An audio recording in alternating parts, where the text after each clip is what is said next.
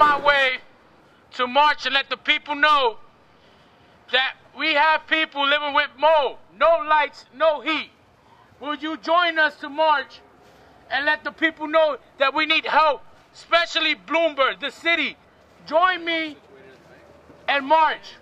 Well, I'm a part of the community, and I'm actually working with Superstorm Sandy, and I'm here for a change. The purpose of today is to let everybody know, personally, Mayor Bloomberg, to know that we're not going to stand around and we're not going to do anything. We're going to march, we're going to say, we're going to yell, we're going to scream, whatever it takes for him to open up his door and get his behind out here and do something for the Rockaways. We're going to do it today, and everybody that's present here today is a show of that.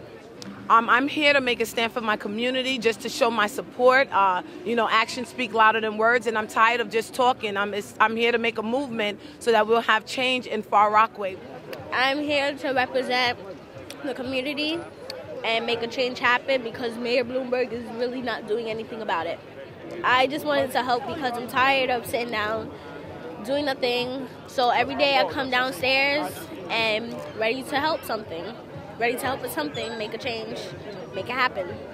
Okay, first and foremost, I'd like to thank everyone that is here, that is tired of just using our mouths and actually gonna use our bodies to make a stand for what it is that we as Rockaway residents believe in. This is the story not getting told. Rapid repairs will clean up the mold. This is a story not getting told. Rapid repairs will clean up the mold. We have people that are sick from the mold that's in the houses. We have people that are still without electricity, housing, heat. We need help. We need someone to step in right now. Bloomberg, why you chilling?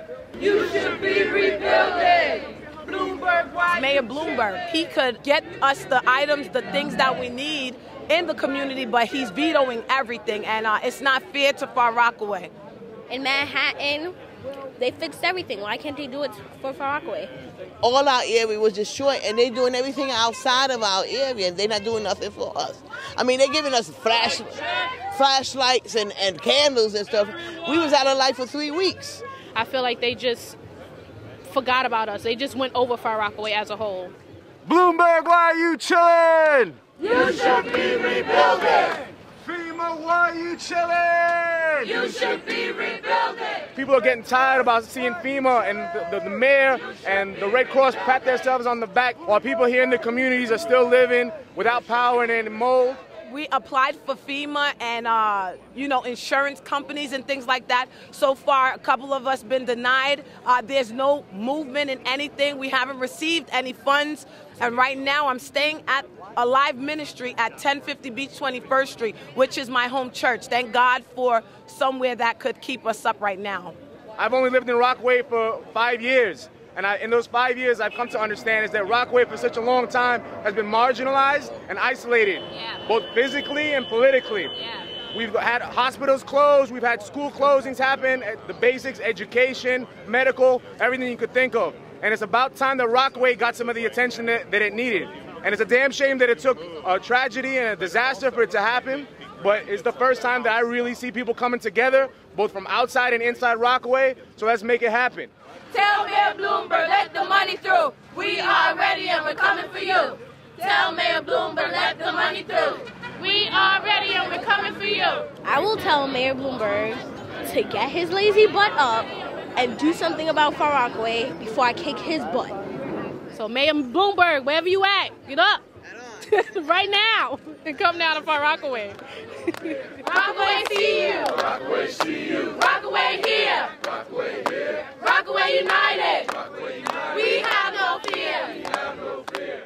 We're done with the talking. We need the march. We need everyone to see that, you know, Rockaway should not be taken for granted, and we're serious about what it is we're doing. We want that change, and we want them to see that, you know, we have people with class, people of etiquette, people that have a brain and a mind and want a difference for the community, not just, you know, people living in the projects and, you know, just have us forgotten about. We're bigger than that, and we want everyone to know that Rockaway will make a stand for what it is that we want.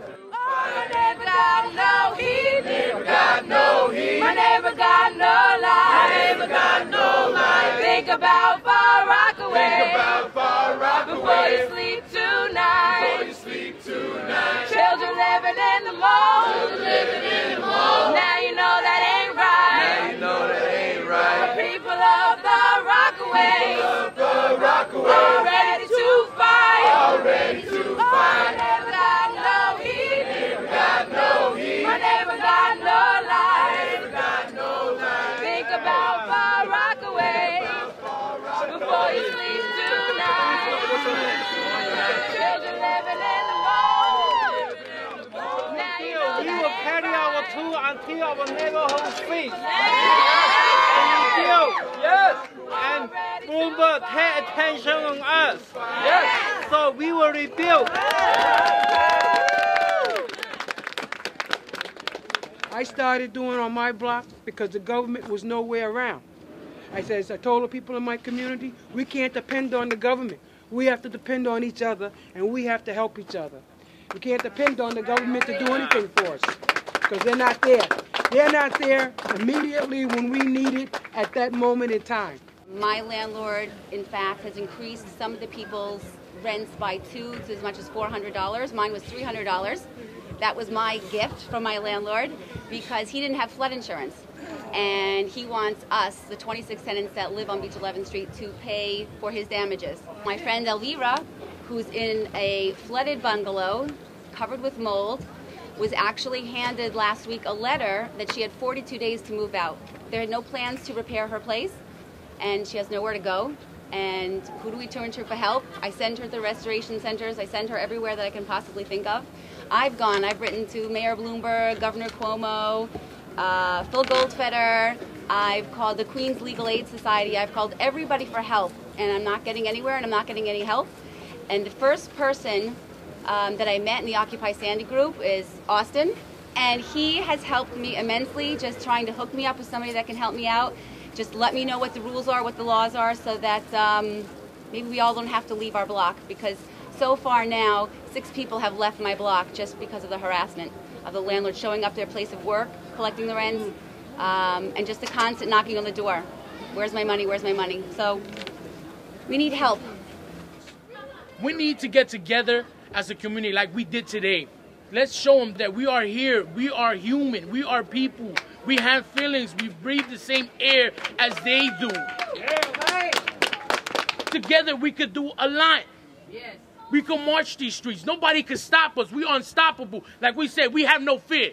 Yes. So I hope that I'll see your faces here helping these neighbors, our neighbors, because we live in the same place. And everybody's in the same situation, so let's get together and help each other out. This is the way how we're gonna make Far Rockaway a better place. Let's rebuild! Let's rebuild! Let's rebuild! Let's rebuild! Let's rebuild! Let's rebuild! Let's rebuild! Right after Sandy, we came to the house, and basically the first floor we got flooded. We lost everything inside the house. And we were not worried at the beginning because we figured we have flood insurance. The problem is that the flood insurance is taking a long time to give us some money to start repairing the house.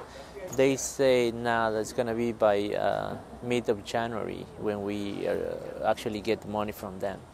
And FEMA won't help us in that time because FEMA says that we do have flood insurance, so they cannot help us. They actually refer us to the Small Business Administration for a loan, but the Small Business Administration rejected our petition for a loan, and they sent us back to FEMA. And the problem is that the flood insurance only covers the structure of the house.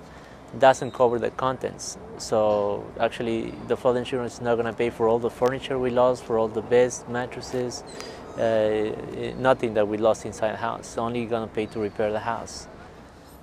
So between Sandy and mid of January is a long time, and we had to do something, and that's why the guys from Occupy Sandy came and gave us a hand, doing the demolition of the house, trying to create a safe environment inside, free of mold.